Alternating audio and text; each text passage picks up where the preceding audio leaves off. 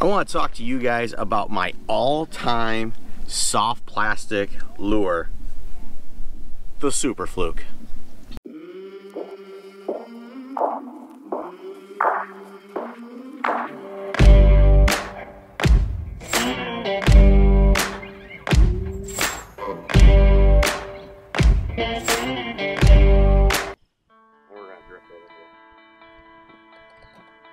Oh, that's fish. Got one. Okay, get out of there.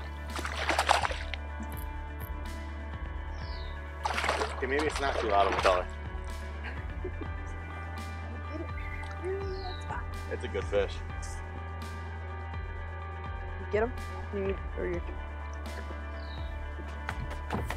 Nice little chunker. Nice little chunker. On the fluke. All over the country, when water temps begin to hit 50 degrees, you really cannot beat a soft plastic jerkbait fished in these back bays, these marshy areas, main lake points that don't have a ton of current, grass flats, or if you're fishing a river system in those eddies. I have been fishing flukes literally my entire life, and they have become my bread and butter. And when I used to guide for smallmouth on the Raisin River, this is one of the 3 baits that I had my customers throw year round.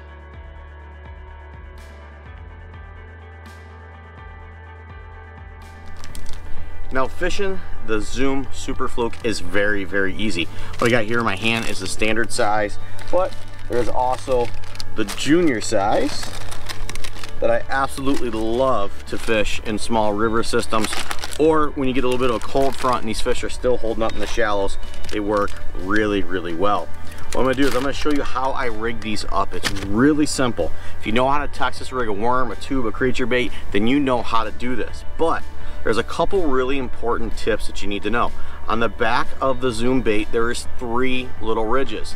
You wanna make sure that hook point and that hook is rigged dead center on that center ridge.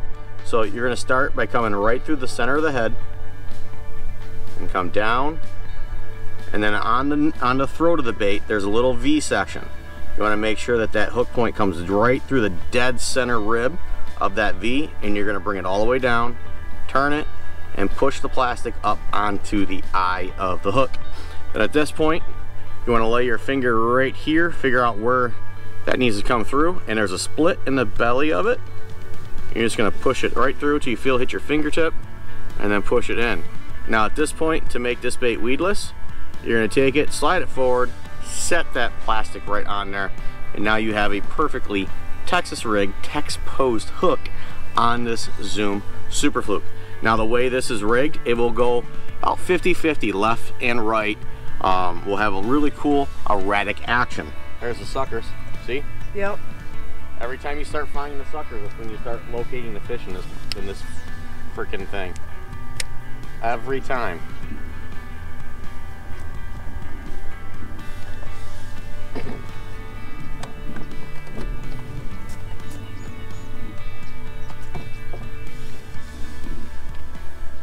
Oh, that was hit. Come back and get it again. Something whacked at it. Probably perch. No, I watched it move. Oh. There it is. Got him. Got him? Yep. Smallmouth. Told you I saw something whack at it. Got him? Yep, I got him.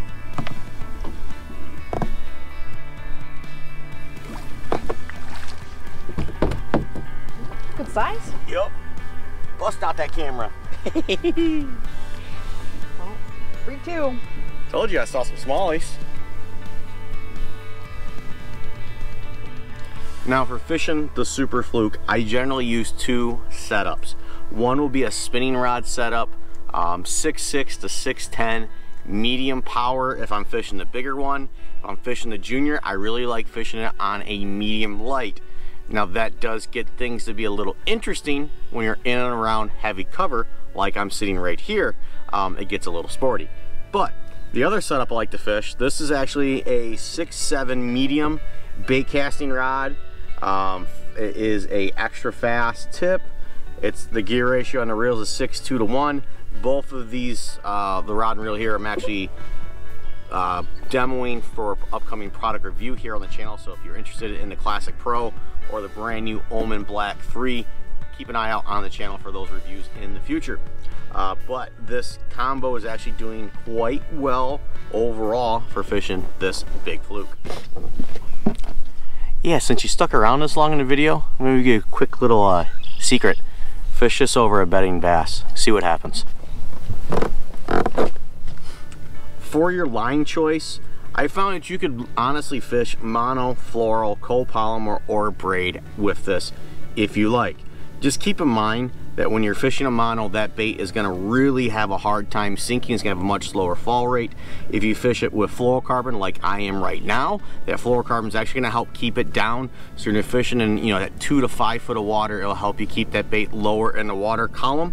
If you need to get even deeper in that, you can actually put a nail weight into this bait. You can plug it in right in the center of the hook gap here on this EWG hook, and that will also help it sink down to the bottom. Or like on a Kitex, you can actually put the pegs across through the cross section here and then cut it off, and that will help it fall nice and flat. I have seen guys fish it with a belly weighted hook, but I generally don't do that. I find just putting a nail weight in it works just fine for where I fish this.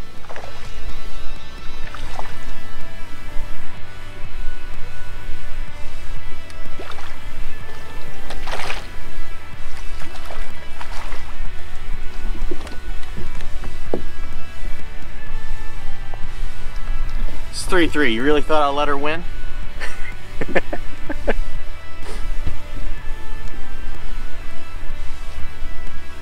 Picture good? Super Flukes are an excellent soft jerkbait choice for both large, spotted, and smallmouth bass. So if you've never fished these, I strongly encourage you to put one on this spring and give her a go. For me, that 50-degree mark is when I start throwing them until about post-spawn, when you still have males guarding fry. I will still fish these in and around docks on many of the inland lakes here in Michigan. Out here on St. Clair, we'll actually put these on drop shots in the summertime as well. So I want to thank you guys for tuning in to this video. If you found any value in this video, give this video a thumbs up right down below. And if you're not subscribed to the channel, scroll down, hit that red subscribe button, and make sure you have all notifications turned on. And as always guys, tight lines, happy casting. We'll see you in the next video.